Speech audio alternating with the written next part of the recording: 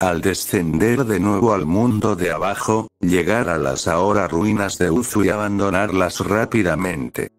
Encontramos a Kensei caminando por un sendero pequeño y estrecho, desgastado por tantos viajeros a pie a lo largo de los años, sumido en sus pensamientos, y si uno pudiera ver la expresión de su rostro, se podría decir que estaba claramente cabreado. Los pájaros cantaban alegremente en los árboles hablando entre sí, pequeñas criaturas del bosque correteaban por todo el bosque que rodeaba el pequeño sendero por el que Kensei caminaba y que lo llevaba aún más lejos de las ruinas de Uzu. Y todo estaba en paz en todo el bosque. La vida era buena para las criaturas que vivían allí. No hay un depredador a la vista, ni un «Dios, ¿qué mierda está pasando?». Kensei gritó cuando una capa de chakra rojo oscuro delineada en negro lo envolvió, y sus ojos destellaron de color rojo sangre. Finalmente rompieron su profunda concentración y el silencio después de varias horas. Asustando efectivamente a todo lo que hay dentro del bosque, y enviando a los pájaros que alguna vez fueron felices a luchar para alejarse del área ahora. Después de darse cuenta de que gritar de frustración le estaba matando la garganta, algo grave, y sentirse un poco mareado, comenzó a pensar en voz alta mientras continuaba hacia su próximo destino. Estúpidos pájaros, estúpidos árboles, estúpidos durmiendo afuera sin nada. ¡Ak!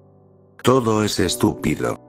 Escena retrospectiva. Kensei finalmente llegó a la cima de una colina que dominaba una de las aldeas ubicadas en las afueras de Uzu alrededor de las 8 p.m. Cuando el sol comenzaba a ponerse, sus ojos se salieron de sus órbitas y en cuestión de milisegundos su mal genio de Uzumaki hizo algo aún más aterrador de lo normal. Se hizo aún más corto. ¿Qué mierda es esta mierda? Rugiendo hacia el cielo ahora nocturno, haciendo brillar su chakra hacia el cielo, enojado por lo que estaba mirando. Kensei se dijo a sí mismo. Todo este lugar está totalmente destruido. Ni siquiera queda una casa o edificio en pie para dormir. Sus emociones hicieron un completo 180. Kensei comenzó a llorar lágrimas de anime mientras caía de rodillas. ¿Por qué? ¿Por qué me odias tanto, señora suerte? Kensei comenzó a golpear débilmente con su puño el suelo de la cima de la colina en la que se encontraba. Deteniendo su pequeño berrinche, Kensei miró hacia la desolada aldea y suspiró para sí mismo. Supongo que estoy durmiendo afuera sin nada, mejor ve a buscar un árbol cómodo o una roca. Fin del flashback. Pateando una roca inocente que se encontraba en medio del camino mientras caminaba hacia ella. Por supuesto que todas las estúpidas aldeas cercanas a Uzu serían destruidas cuando me tomara el tiempo de ir a cada una de ellas. Esa es mi maldita suerte. Con su frustración creciendo aún más, comenzó a marearse al dejar que su temperamento se apoderara de él, una vez más, estúpido temperamento familiar, silencioso por un momento mientras continuaba su caminata, rompió el silencio en el bosque una vez más con su pensamiento externo. Por supuesto, ahora que me he dado cuenta de que las pequeñas aldeas fuera de Uzu están destruidas, y por lo que parecen, han sido destruidas durante casi tanto tiempo como Uzu, que ahora tengo que ir a la tierra de olas, refunfuñando en voz baja acerca de cómo debería haber ido allí para empezar. Bueno, al menos los caminos y caminos que conducen a otras aldeas y países no han cambiado mucho desde que estuve fuera, y todavía puedo orientarme. Hasta ahora, notando un trozo de madera desgastado sobresaliendo del suelo a unos 50 pies delante de él, acelera su paso para llegar al cartel y examinarlo. Una vez que Kensei alcanzó el desgastado trozo de madera y se agachó para mirarlo más detenidamente, notó que solía ser una señal que indicaba que había una aldea más adelante. Desafortunadamente para Kensei, el nombre de la aldea faltaba en el viejo cartel desgastado por el clima. Suspirando para sí mismo, Kensei intentó recordar lo que recordaba sobre los tiempos de viaje para llegar a la Tierra de las Olas. Muy bien, han pasado aproximadamente 7 horas desde que dejé la última aldea que llegué también, y la Tierra de las Olas está, a un día o más de caminata desde Uzu, así que conmigo 7 horas fuera de Uzu en una forma ligeramente diferente. Dirección. Eso significa, que, maldición, ¿por qué me duele tanto la cabeza pensar ahora mismo? Respirando profundamente para calmarse antes de reanudar sus pensamientos. Está bien, eso significa que debería estar a unas 11 o 12 horas de la Tierra de las Olas, cuando dejé el último pueblo que estaba a 7 horas de Uzu. He estado caminando durante unas buenas 9 horas. A partir de ahí, ya es media tarde, y con 9 de las 12 horas de descanso, debería poder llegar a la Tierra de las Olas, aquí en las próximas horas si sigo caminando, podría comenzar, chakra. Deteniéndose en seco, y con una expresión horrorizada en su rostro formando correr, casi como si hubiera sido alcanzado por un rayo de estupidez. Hijo de puta, ¿eres realmente un shinobi inteligente? ¿No eres tú Kensei? Se burló de sí mismo en un intento de encontrar el humor en la posición en la que se había puesto. Sin dudarlo un momento, Kensei se dirigió a los árboles, corriendo a través de ellos con saltos mejorados con chakra entre las ramas. Mientras Kensei gritaba entre los árboles del bosque como una niña de 12 años, persiguiendo la limusina de Justin Bieber en la autopista en medio del tráfico de la hora pico, y manteniendo el ritmo, Kensei calculó el tiempo ahora real que necesitaba para llegar a su destino.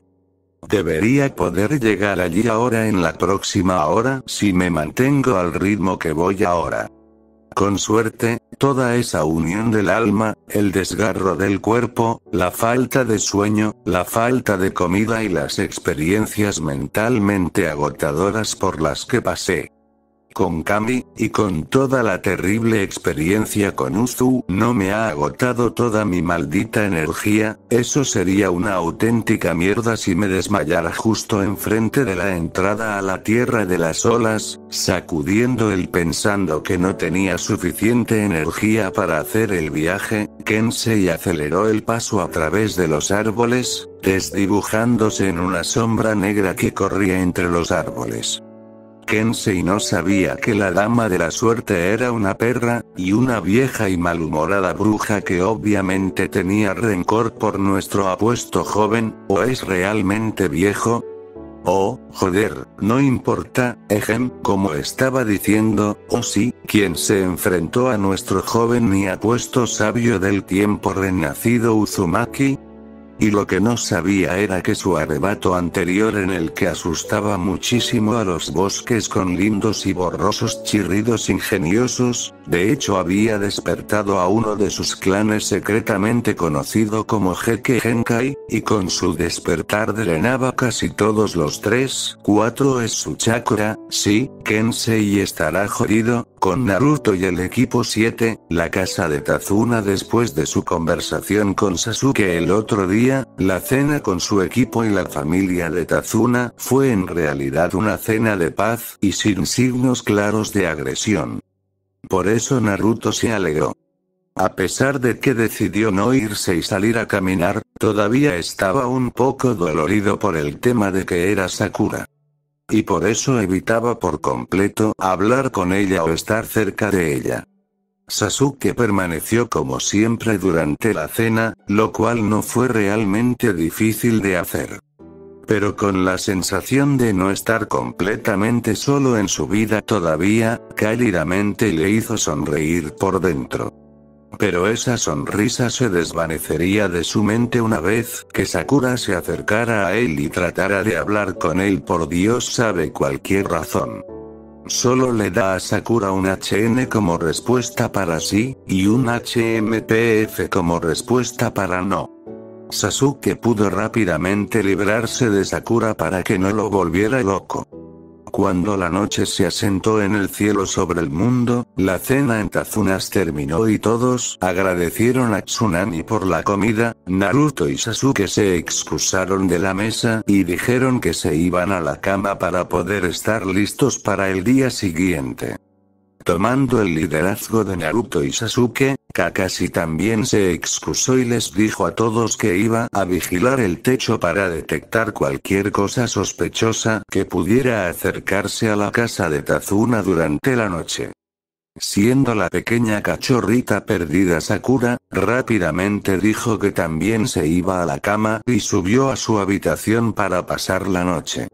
Con Kakashi mientras todos se iban a dormir, excepto Kakashi, estaba listo para ayudar a Tazuna a terminar el puente en la mañana. Kakashi salió de la casa y saltó al techo. Kakashi se puso cómodo en el punto más alto de la casa y suspiró, se recostó con los brazos detrás de la cabeza y comenzó a relajarse mientras ocasionalmente miraba alrededor de la casa de vez en cuando antes de volver a su posición relajada. Después de aproximadamente una hora de estar en lo alto del techo y comenzar a quedarse dormido, Kakashi estaba a solo 3 o 4 movimientos de cabeza de desmayarse. Eso fue hasta que sintió una señal de chakra muy alta, y lo que pensó que escuchó fueron gritos en una distancia muy lejana. Rápidamente se puso de pie mientras aún estaba en el techo y miró hacia donde estaba la firma. Siendo un shinobi de gran experiencia durante tanto tiempo, y siendo arrastrado a la tercera gran guerra shinobi, así como a las miles de batallas de vida o muerte en las que ha estado a lo largo de los años de su carrera shinobi, Kakashi inmediatamente supo que quien alguna vez recibió ese chakra era bastante poderoso y enojado. Y definitivamente valía la pena tomar nota de eso. Archivándolo para más tarde, rápidamente sintió que la firma del chakra desaparecía por completo, como si nunca hubiera aparecido en primer lugar. Bueno, eso fue definitivamente extraño, quienquiera que fuera, no querría estar cerca de ellos por mucho tiempo. Encogiéndose de hombros, Kakashi se recostó en el techo con el pensamiento de que la firma estaba a un poco menos de un día de donde él y su equipo estaban, por lo que no tenía nada de qué preocuparse si la firma vendría para ellos. Con eso, el veterano shinobi y ex capitán Ambu cerró el ojo expuesto y lentamente se relajó para poder quedarse dormido. A la mañana siguiente en el puente el equipo 7 se despertó brillante a la mañana siguiente, temprano y comió un buen desayuno que Tsunami les había preparado, y todos siguieron a Tazuna hasta el puente para ayudarlo a él y a sus trabajadores a terminar el puente, para que pudieran irse a casa y completar su tarea.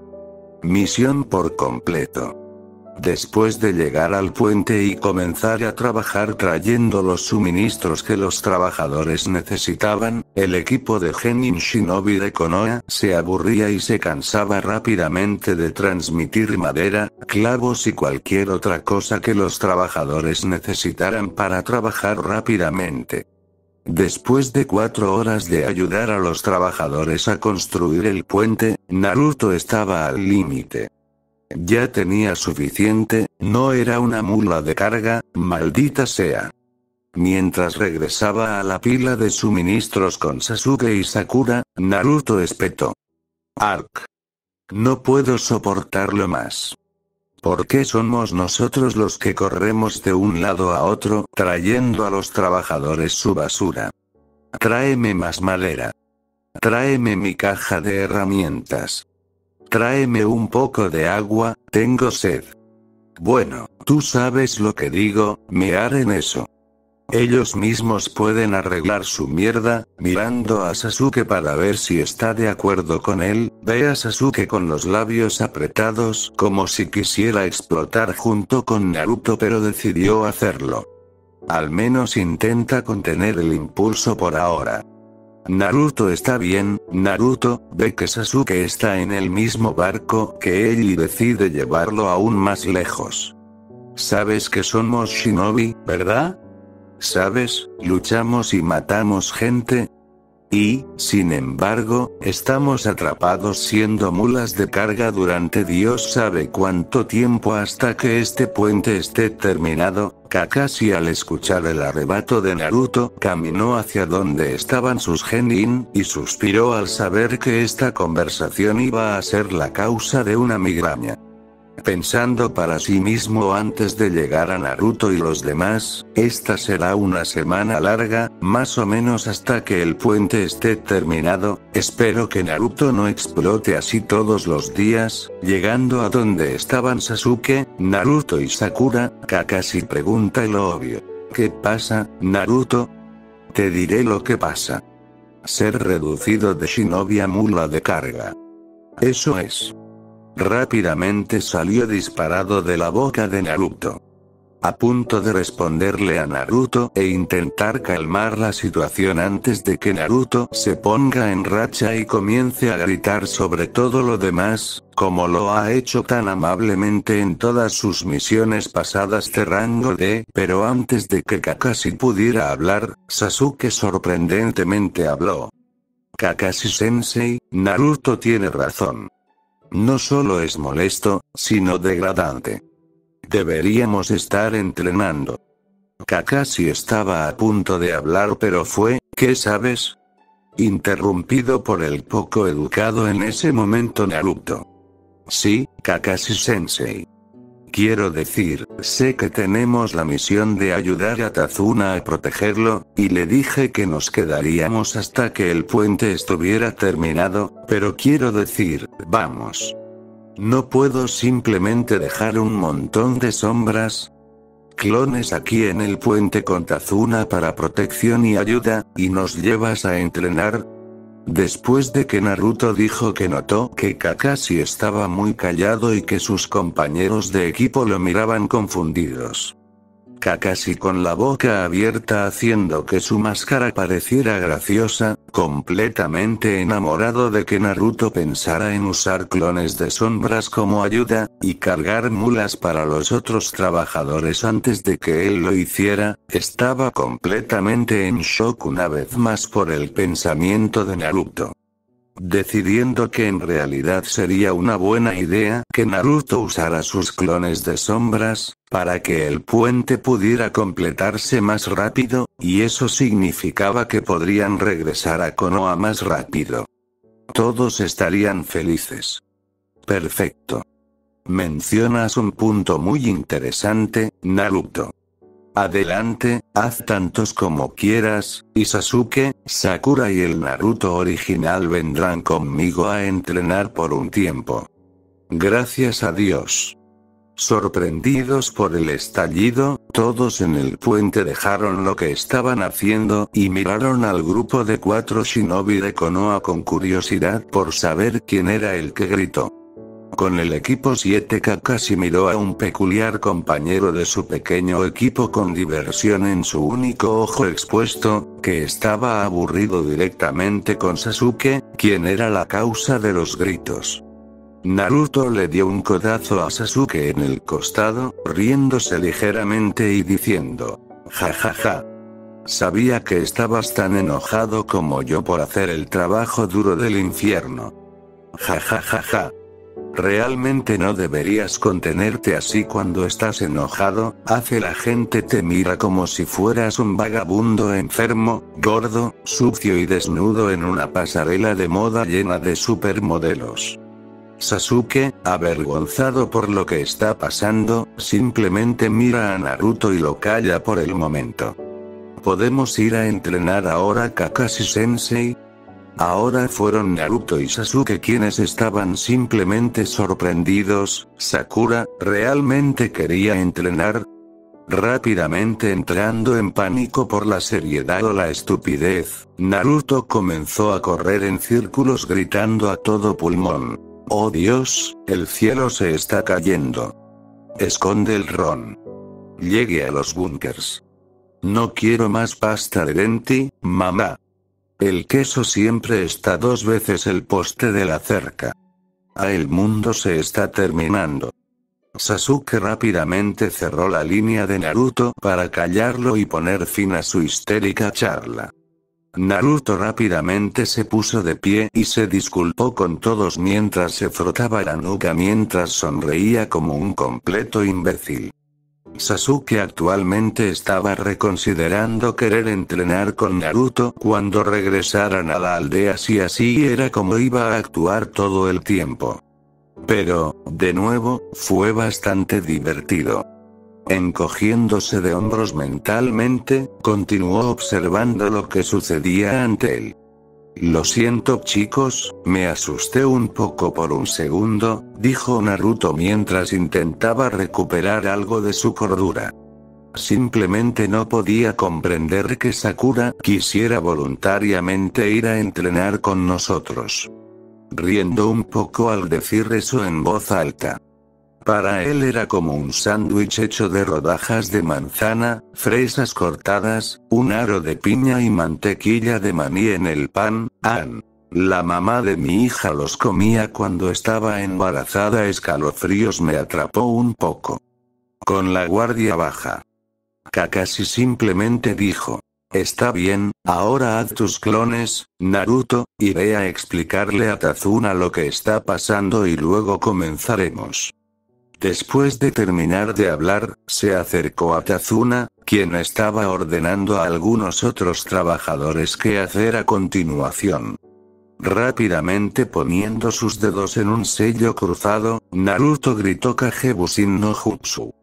Creando 100 copias del personaje de cabello rubio y mono naranja vestido de manera extraña que todos amamos. Diciendo a sus clones que hagan cualquier cosa que Tazuna les ordene hacer, y que se disipen después de que hayan terminado, comienza a caminar con Sasuke y Sakura hacia donde está Kakashi para que puedan descubrir qué tipo de entrenamiento tiene Kakashi reservado para ellos. Después de seguir a Kakashi durante 15 minutos el equipo se detiene en una limpieza perfecta para entrenar. Kakashi piensa que es hora de darle a Sakura un poco de entrenamiento personal por un tiempo, ordena a Sasuke y Naruto que entrenen por un tiempo mientras él y Sakura practican el control de su chakra y su capacidad para sentir genjutsu y disiparlos. Después de 1 hora de entrenamiento, Kakashi ordenó a Naruto y Sasuke que perfeccionaran la caminata sobre el agua ya que no hace mucho completaron la caminata sobre los árboles con chakra, mientras él continuaba entrenando a Sakura. Hablando de Sakura, Kakashi estaba realmente sorprendido de que su pequeño genin de cabello rosado fuera natural para detectar genjutsu y disipar los más débiles, y su control de chakra era bastante bueno para su nivel de habilidad. Sonriendo ante la idea de que Sakura fuera un gran usuario de genjutsu y médico, pasó por su mente mientras Sasuke y Naruto continuaban convirtiéndose en temibles luchadores de primera línea capaces de acabar con hordas de enemigos, mientras Kakashi se sentaba a una distancia segura y leía su pequeño libro naranja. Sacudiendo el pensamiento de su cabeza, notó que su máscara estaba ligeramente húmeda cerca de su boca, estaba babeando. Pensó para sí mismo, oh bueno, puedo soñar, ¿verdad? Volviendo su atención a Sakura, vio que ella lo miraba divertido. ¿Qué pasa Sakura? Nada sensei, girando la cabeza para evitar su único ojo viable. Ligeramente confundido y preguntándose qué estaba pensando Sakura, iba a intentar sacárselo, pero en cambio parece que no era necesario porque Sakura habló unos segundos después. Kakashi-sensei. ¿de verdad crees que podré alcanzar a Sasuke-kun y Naruto si logro realizar este entrenamiento y ser bueno en ello? Ah, duda de uno mismo, esa es la razón detrás de esto.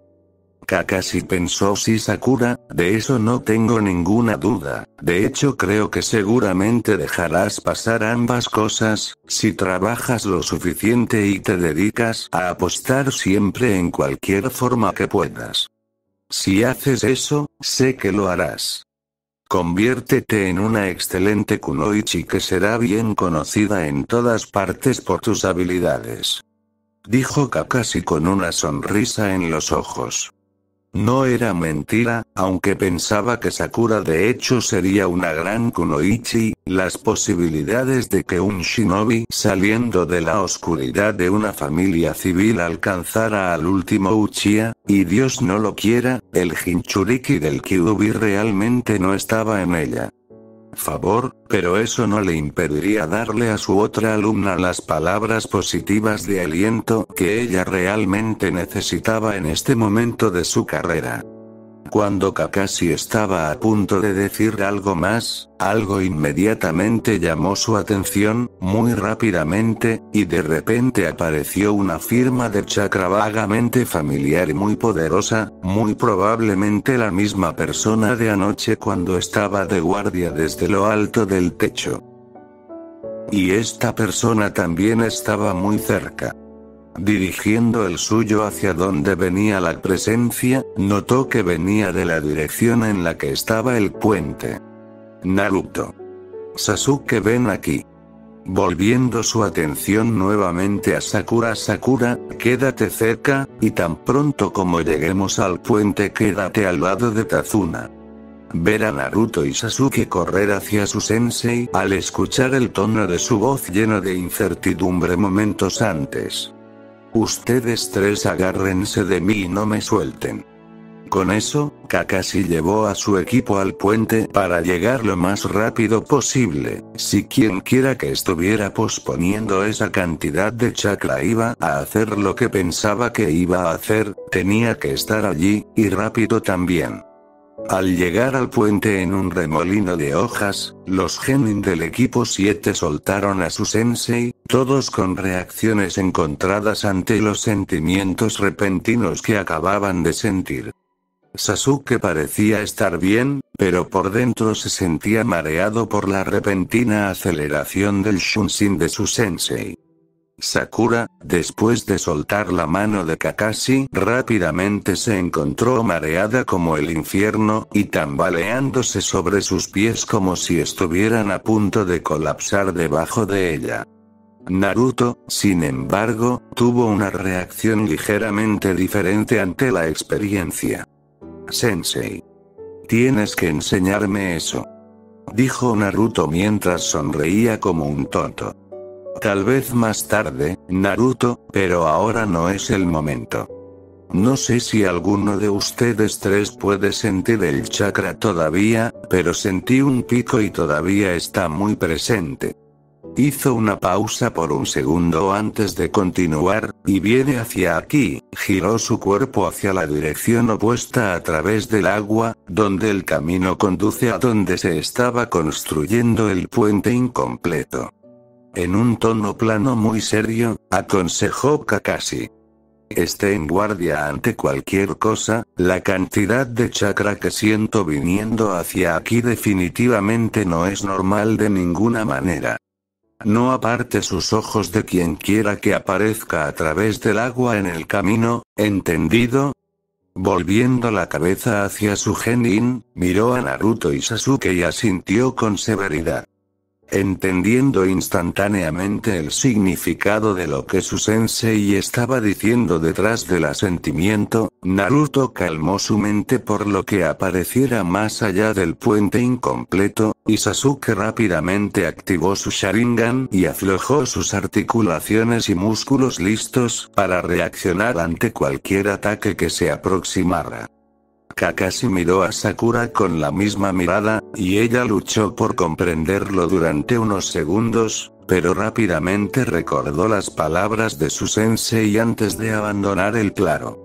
Asintiendo con la cabeza, rápidamente se dirigió en dirección a donde estaba Tazuna con los trabajadores, quienes estaban todos callados y alerta por la repentina aparición y comportamiento del shinobi. Con Kensei había estado atravesando los árboles más cercanos al camino para no desviarse demasiado de su camino, por lo que pareció ser, bueno, para siempre. Pero en realidad ya habían pasado unos 45 minutos. Enfocar chakra en sus pies todo este tiempo había comenzado a ser muy difícil para él durante los últimos minutos, casi como si se estuviera quedando sin chakra y tuviera que forzar el chakra a salir de sí mismo para continuar. Vamos, casi. ¡Ya está! Tratando de ir más rápido, continuó arrastrando más y más del poco chakra que le quedaba en su cuerpo, mientras saltaba aparentemente de la misma rama sin cesar. Jaja, ¿entiendes? Justo como en el programa, ¿eh? Mueve las cejas, sintiéndose en sus límites. Kensei saltó de los árboles y salió al mismo ritmo por el sendero con la esperanza de que correr en un terreno más plano le ayudaría a llegar más lejos. De vuelta con el equipo 7 en el puente, Kakashi sostuvo su mano izquierda en su bolsa de cuna y listo para agarrar algunos en cualquier momento. Note que se concentra más en el camino a través del agua. Ya casi está aquí, prepárate. Los segundos parecieron prolongarse para siempre, ya que la figura aún no había aparecido a la luz y estaba poniendo nervioso al veterano líder del escuadrón que se unía. Los ojos de Kakashi se abrieron ante lo que comenzó a ver apenas asomándose por encima de las copas de los árboles más bajos a lo largo del camino.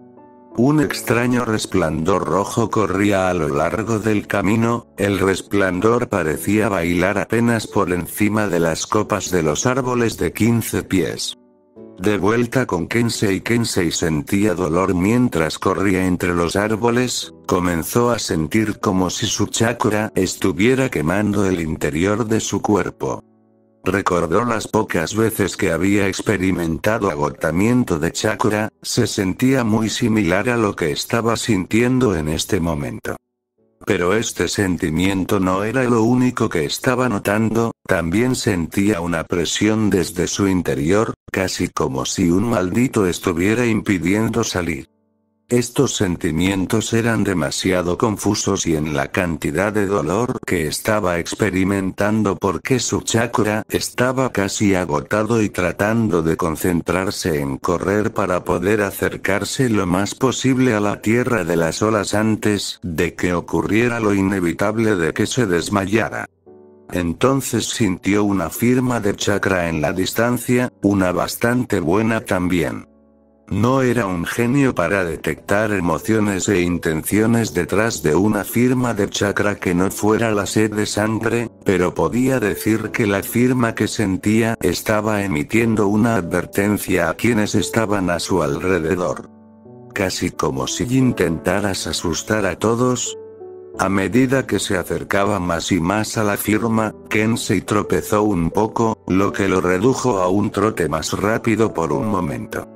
Kensei comenzó a sentir esa presión que se estaba acumulando a punto de explotar.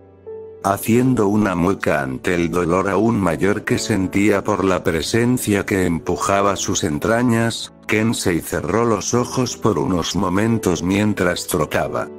De repente, esa presión dentro de él estalló, como una maldita explosión por tener una enorme cantidad de explosivos encima.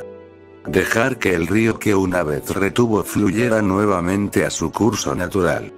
Tan pronto como la presión estalló, los ojos de Kensei se abrieron de golpe y su chakra se disparó.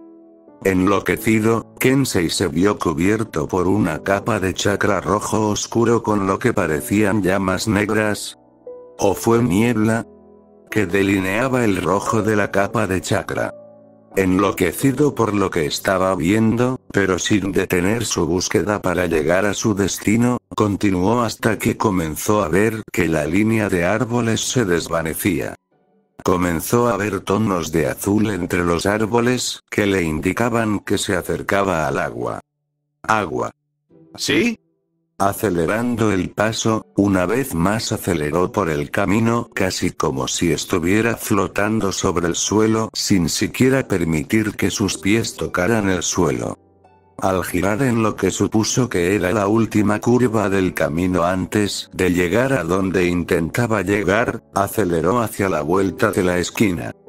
Visión general. A Kakashi no le gustaba mucho el siniestro resplandor rojo que se acercaba al otro lado, pero estaba listo para lo que sucediera. Sin embargo, miró mientras doblaba sus rodillas, listo para atacar a la persona que llegaba al puente.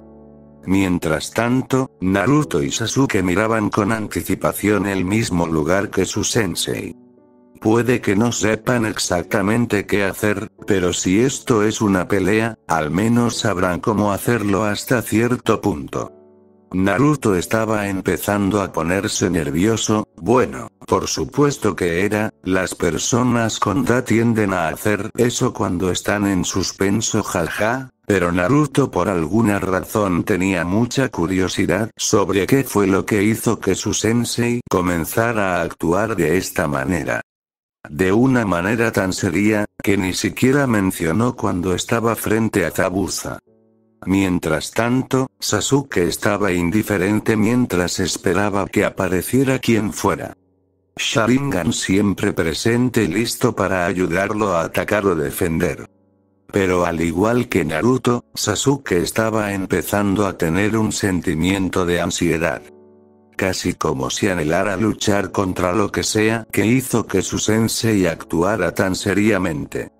Mientras tanto, dicho misterioso hombre rojo brillante, también conocido como Kensei, finalmente llegó a la curva del camino y giró la esquina antes de ver un puente roto en el que estaban trabajando, en el que aparentemente los trabajadores estaban trabajando en él un poco antes de que él apareciera, a través del rojo resplandor que estaba emitiendo desde su cuerpo.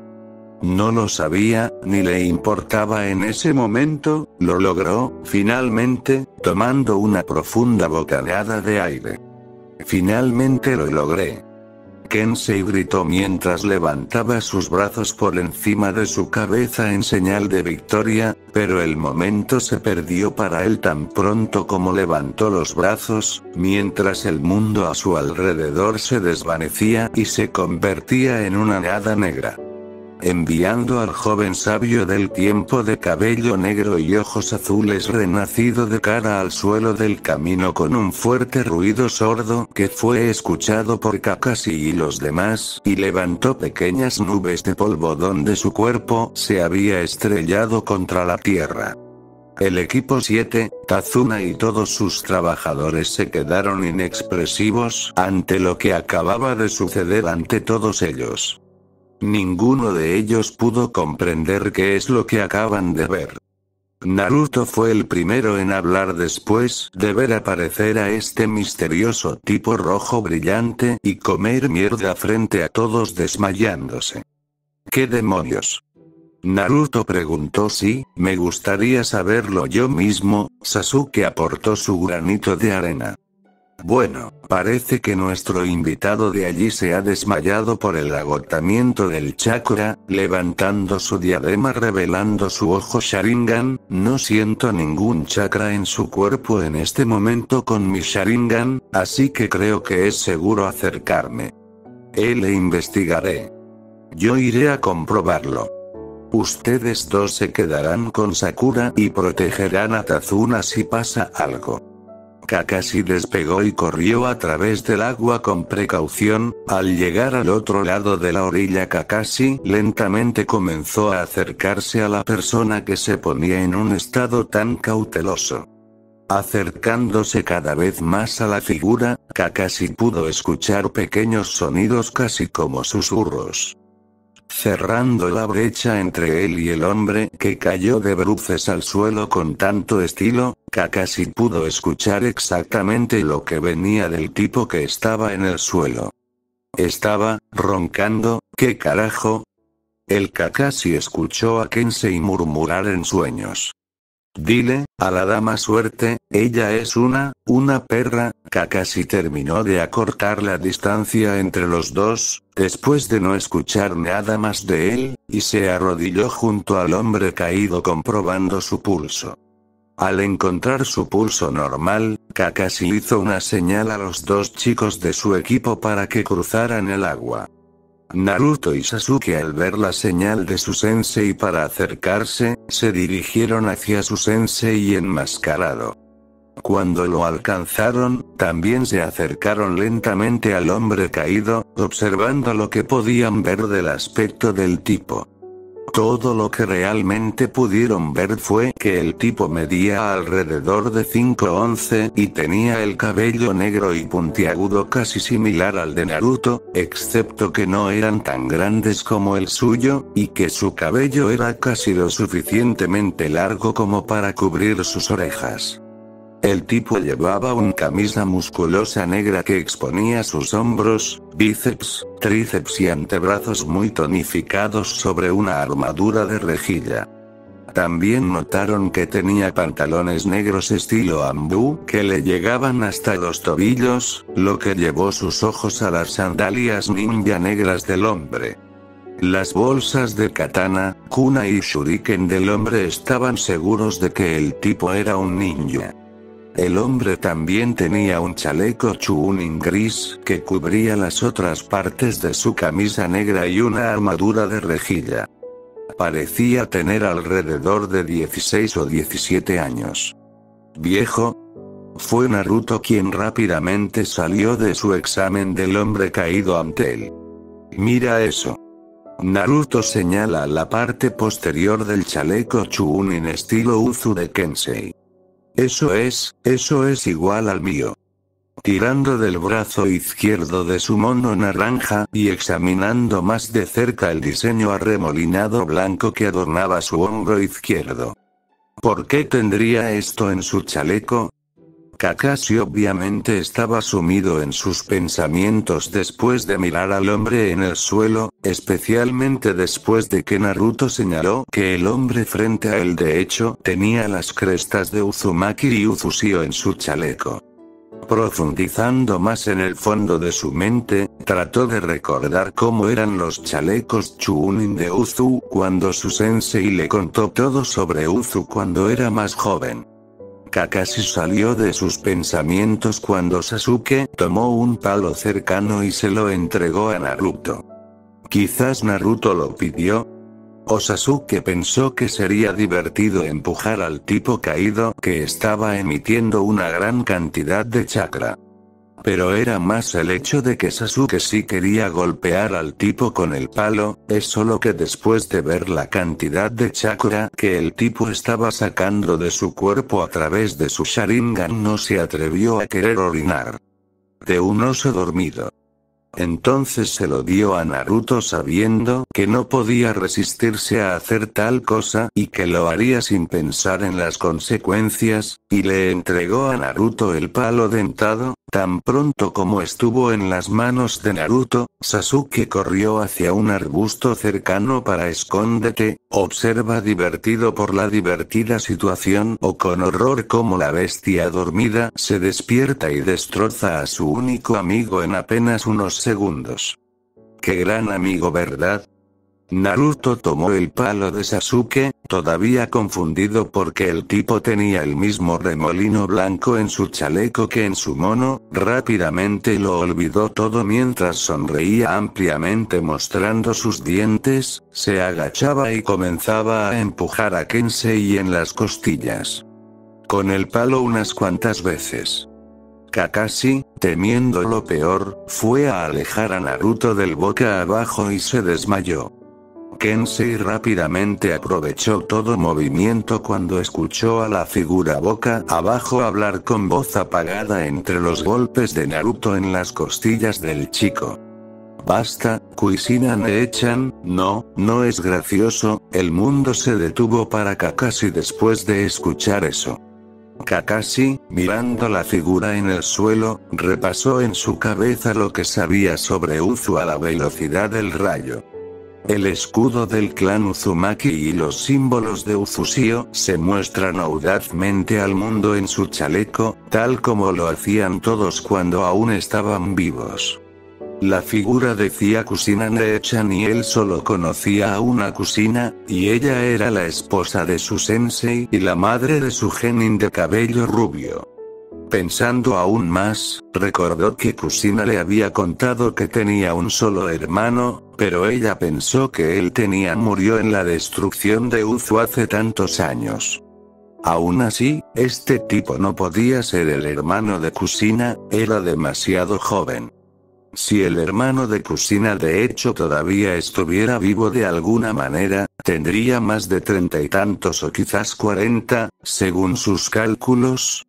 Saliendo de su proceso de pensamiento, Kakashi le ordenó a Naruto que dejara de empujarlo y se alejara. Tomando la indirecta de la seriedad de su sensei en su voz, Naruto se alejó de empujar al tipo con el palo dentado, ligeramente entristecido por no poder hacerlo más, y observó lo que Kakashi estaba a punto de hacer. Kakashi buscó la parte trasera de su cinturón y buscó en uno de los bolsillos. Al encontrar lo que estaba buscando, sacó un par de esposas de restricción de chakra. Acercándose con cuidado al Kensei caído, y ahora babeando, agarró el brazo derecho de Kensei que yacía inmóvil junto a su cuerpo, y puso una de las esposas de chakra en su muñeca. Después de hacerlo procedió a hacer lo mismo con el otro brazo de Kensei. Después de sujetarlo, Kakashi miró hacia un arbusto aparentemente inocente. Sasuke.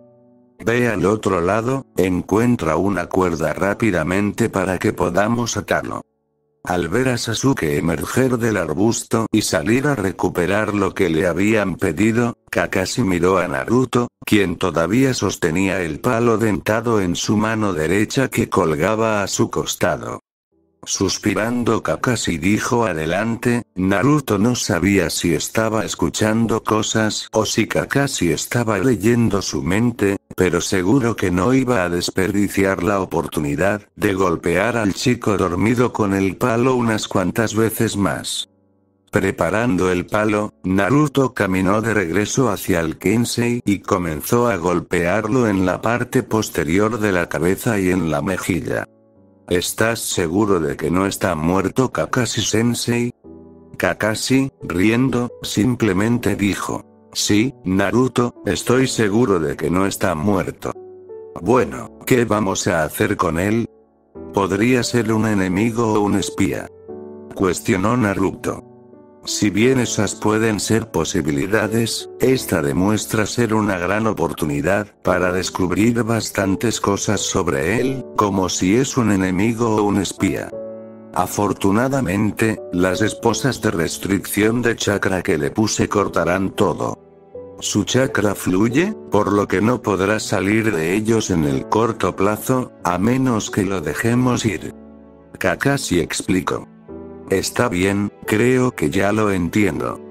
Kakashi asintió en aceptación y se giró para ver a Sasuke llegar con una cuerda justo cuando Kakashi le pidió.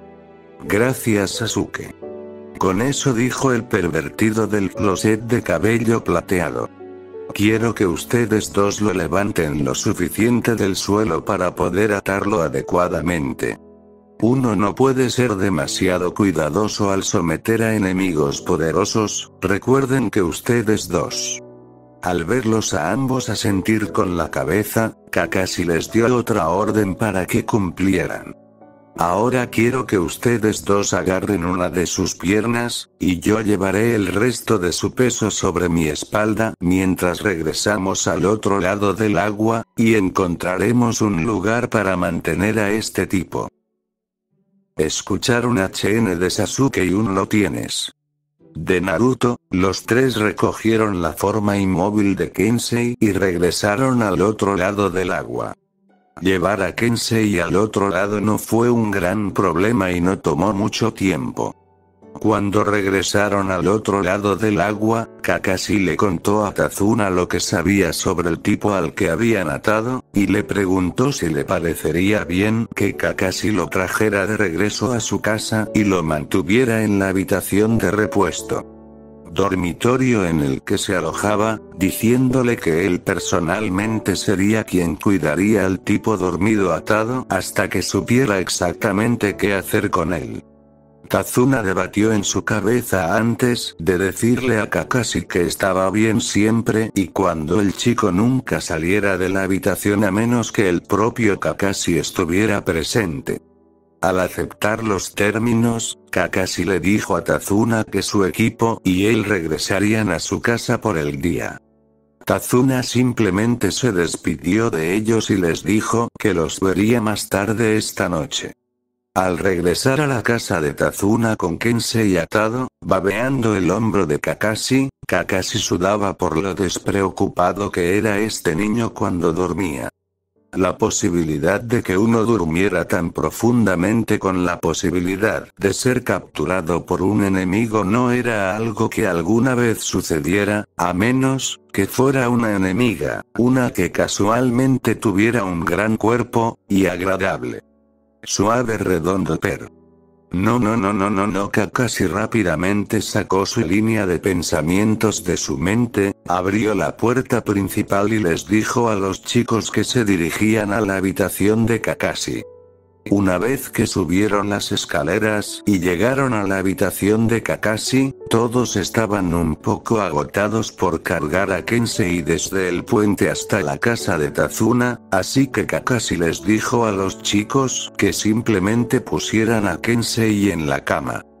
Kakashi intentamos controlar el hecho de poner a Kensei en la cama, pero Naruto y Sasuke aparentemente no pensaron lo mismo cuando balancearon las piernas de Kensei hacia la cama, lo que provocó que su cuerpo girara ligeramente mientras caía sobre la cama, rebotando ligeramente, golpeando al durmiente.